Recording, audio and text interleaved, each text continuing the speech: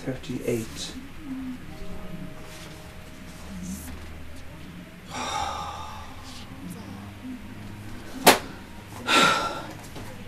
I think the whole thing is bloody bad endings, do you know that? Anyhow, physics predictions for the Leaving Cert 2016. Right, we'll start with the ordinary level. Okay, so what I expect to come up in section B of the paper, so not the experiment section, are the following topics in decreasing order of likelihood: sound waves, the gold leaf electroscope and Rutherford, all that, pressure, nuclear fission and fusion, magnetism and conductors, electricity voltage and wattage, velocity and acceleration, momentum, mass, force and power, semiconductors and the p-n junction, the photoelectric effect, photocells. So they'd be some of the more likely topics to show up in the paper this year. Now, your experiments, from most likely down.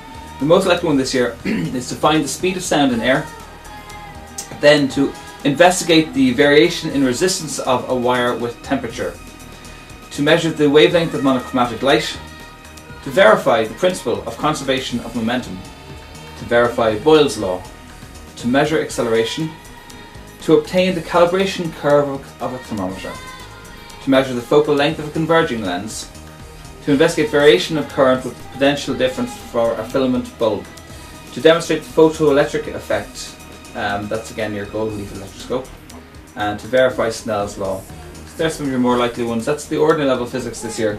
Now let's look at the high level. Honours physics. Let's see what we got. So the topics from most likely down.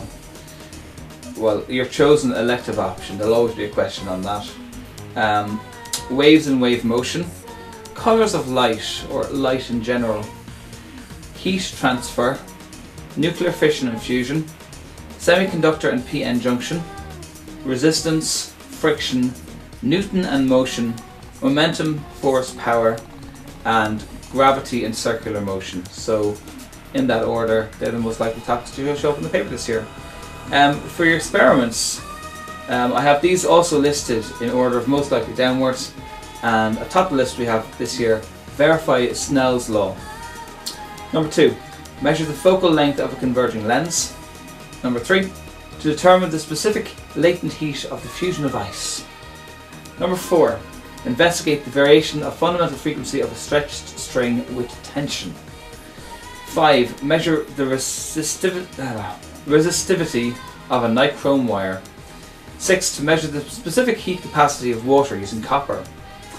7, measure the acceleration due to gravity. 8, the relationship between a period and length in a pendulum. 9, show that sound is a wave motion. And 10, the variation of current with potential difference for a semiconductor diode. So yeah, there we go.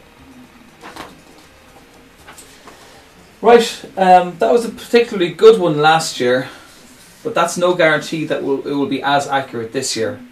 But hopefully it'll be pretty good. Good luck with your physics anyway.